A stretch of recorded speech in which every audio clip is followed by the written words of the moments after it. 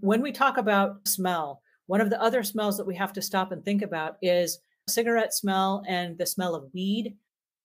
I know there are a lot of people that are experimenting and they're having fun and it's their home. They can do whatever they want in it. But at the last minute, if you have a showing of the house, we have to do something with that smell. And that becomes a problem when the house just reeks. And of course, as a house cleaner, we're dealing with other things. We're dealing with the nicotine stains that are on the blinds and the windows and in the drapery and the fabrics and all that stuff. But the thing that we have to consider is if you do smoke inside your house, or if you vape, or if you do weed or something like that, the smells, as strong as they are going to be in the drapery and the fabrics and the upholstery where it can trap a smell. I know a lot of people in the moving process have had to literally repaint and do like a paint sealer so that it will seal off that smell. And they got to do the whole entire house and disinfect it and all that stuff to get rid of that smell. So the smoking, in a perfect world, no one would smoke inside their house, but it's not a perfect world. Some people do. And so we use an ozone generator.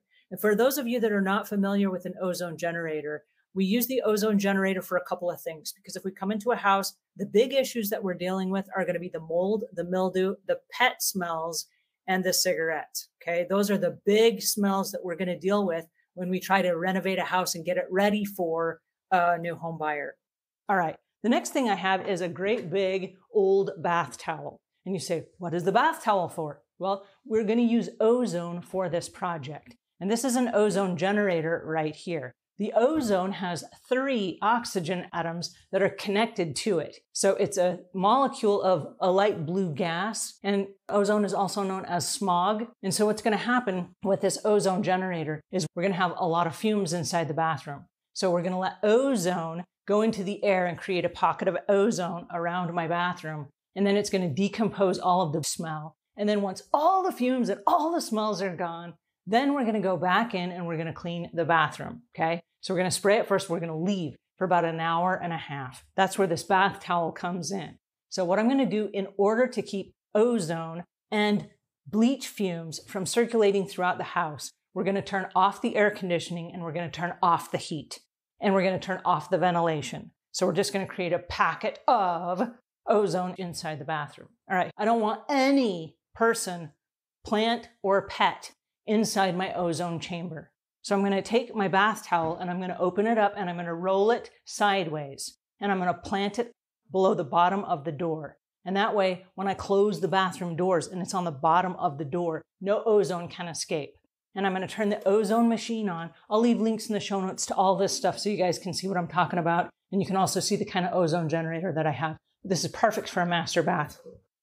It has a timer on it and I'm going to set the timer for 30 minutes. So 30 minutes of ozone. Then once the ozone dies down, I'm going to let it set for about an hour. And that way, all the ozone can disintegrate out of the air. Okay, but we use the ozone generator a lot. And the ozone generator is small. I mean, it's this big, okay? So it's about the size of my head, which is not very big at all. And it has ceramic plates in it. I forget what it is, but it'll go for a very long time before you have to replace the ceramic plates. And the ceramic plates can be replaced. So we've never replaced them. In all the years that we've been using these, we've never replaced them yet, and it still works. So the secret is, again, no plants, no people, and no pets, right? It is not safe to have ozone while they're around. So what we do is, if you're going to be at home, and we do this all the time, we make sure that we turn off the air conditioning unit because we don't want air circulating through the house if there's ozone going in one of the rooms of the house. We also have vent covers that are magnetic vent covers that will smack over the vent so that no air escapes while we're doing the ozone process. That way, if there are pets in the house, if there are people in the house and you're cleaning the house, you don't run the risk of somebody woofing that in and it then making their lungs or their respiratory system sad, right?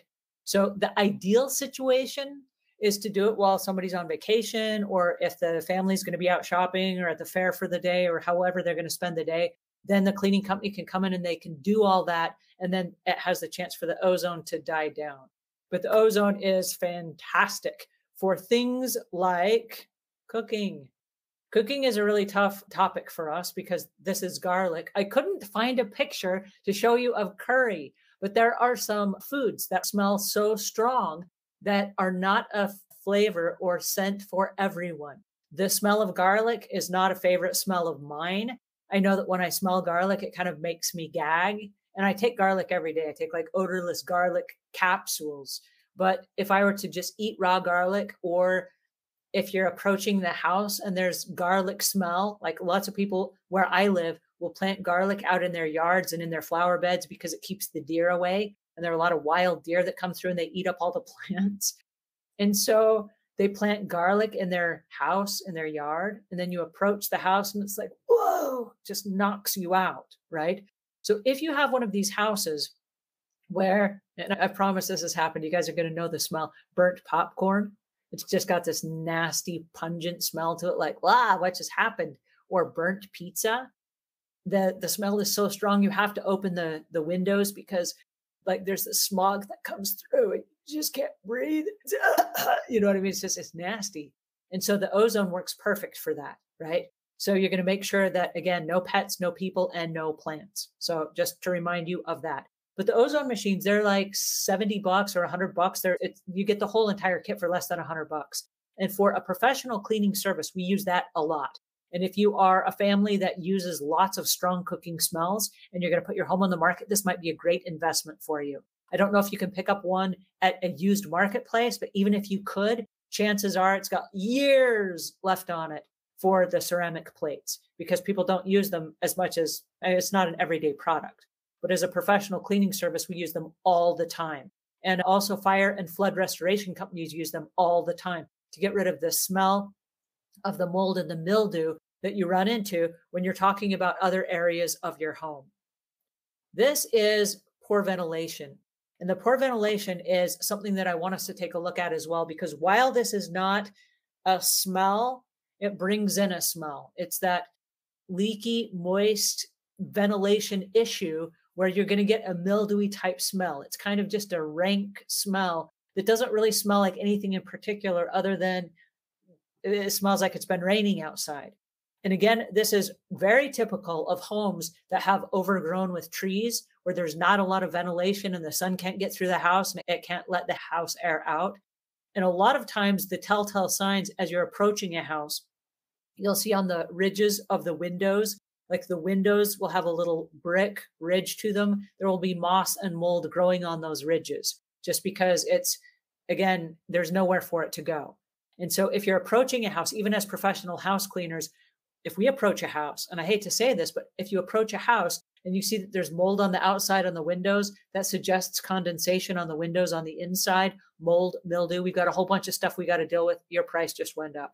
And it's not that we're trying to rip people off. It's just that we have so much more maintenance and we got to bring in ozone machines and we got to bring in strong chemicals to try to then knock that out so that you do have a clean and sanitary house. Yeah, it's so, so true. People walk in and they're like, oh, this is so gross. Oh, this would cost so much money. In people's minds, a lot of those costs are so much bigger than they actually are. And just having those little details done, it makes all the difference. I have had clients ask me to take an extra 10 grand off the offer price just for seeing things like that, because they have no idea what it will cost. They have no idea what kind of crews they will need or what kind of people, or if it's major or minor, they have no idea. They're just looking at it going, oh, that looks gross. Get us some more money. It's not that it costs so much money, but it does. By the time you bring in a remediation company and they bring in all the tools that they need in order to remove if mildew has turned into mold in your house, it's actually a sand blasting process where they've got these great big machines where they bring in, it's like dry ice, and they have to dry ice the mold off because otherwise it can't grow back. If they just bleach it down or something, yeah, it looks like it's gone, but it comes right back after a minute because they haven't removed the source of it. And so what happens when you call like a mitigator and they come out and they do a moisture test, they'll go up in your attic, they'll go down in your crawl space, and then they will test the moisture in all the different places. And they will pinpoint exactly, like they have these little heat meters where they will go inside a room of a house and it will turn red or yellow depending on how much moisture is in the room. And then they'll say, okay, behind these walls, we've got mold behind these walls. And you're like, I don't see any mold.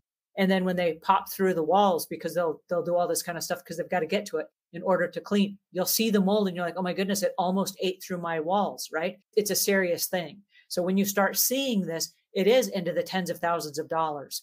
And I know we were talking about the ozone machine. The ozone machine is not expensive, but the service that's going to come and going to do the ozone machines for you, they're very expensive. I know in the Airbnb industry, we get a lot of Airbnb cleans. If someone has been smoking, especially if they've been smoking weed, because that's a really strong smell, it oftentimes it's like $500 extra just to remove that smell from the house. And that's like the average price. And so while you thought you stayed somewhere for the night for $69 or something, it's now $569 for you because you smoked weed in their house, right? So it is very expensive. And again, the smells get trapped inside the fabrics and the drapery and the tapestries on the walls and oil paintings. I mean, it's tough to try to remove some of those smells. And so the smells that linger are those trapped smells that are not broken down with the ozone, which is one of the reasons we use the ozone machine, because it actually eats up that extra molecule. So that's the reason why it's so expensive.